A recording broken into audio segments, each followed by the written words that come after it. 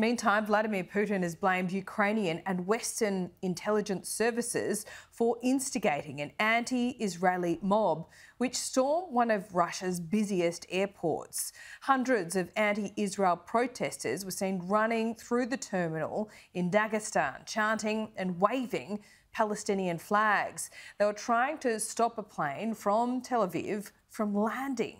60 people have since been detained following the incident, and at least 2 people are in a critical condition in hospital after sustaining injuries.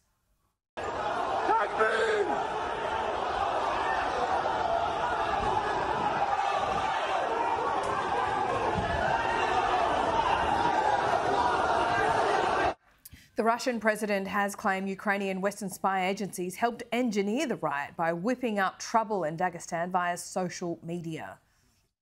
The events in Makhachkala last night were instigated, among other things, through social networks, not least from Ukraine, by the hands of agents of Western special services. In this regard, I am wondering, is it possible to help the Palestinians by trying to attack the Jews and their families living in Russia?